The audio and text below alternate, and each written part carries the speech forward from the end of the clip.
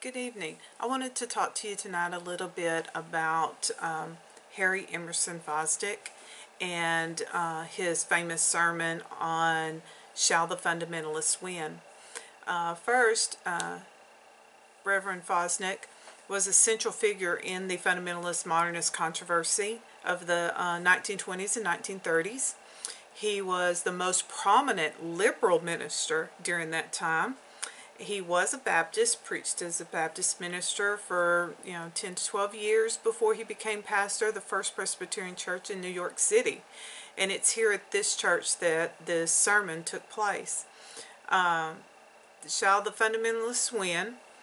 He defended the modernist movement in his position as a liberal, and he went on to state that the Bible should be read as the unfolding of God's will and not literally God's word.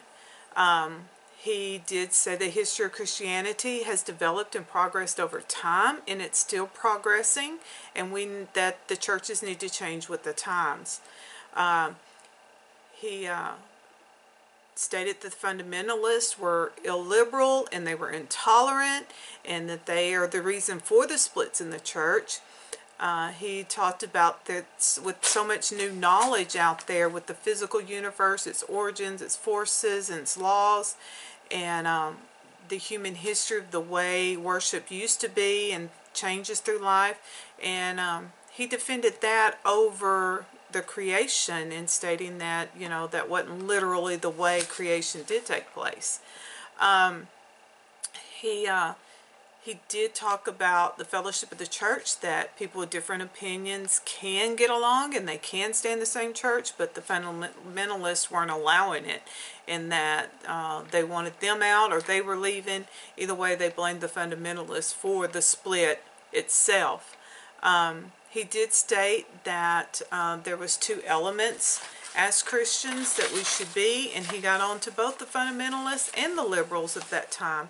And one of them was tolerance, that they need to learn to tolerance of each other and their opinions, and that Christian liberty is something that needed to be learned, and that the young opinion needs to understand that it's because of the old opinions that give the world the noblest character in who they are, and they need to respect them in that. And then one of the biggest things was that he got on to both sides, is that they need to have a more clear insight into modern Christianity, and they should be ashamed for quarreling, and that they are called as Christians to share God's word with the lost, and they're so busy quarreling they forgot their reasoning. And so he got on to them and brought them back to a thinking of, why are we here as Christians? And that we need to be out there thinking of the man who needs God, not the little things in the church that need to be fixed.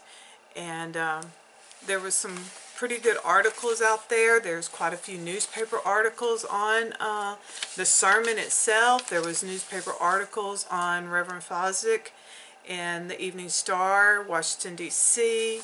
Quite a few women's journals had things on him. But if you want to read the sermon, it can be found at Presbyterian Historical Society's website at history.pcusa.org. Y'all have a great evening.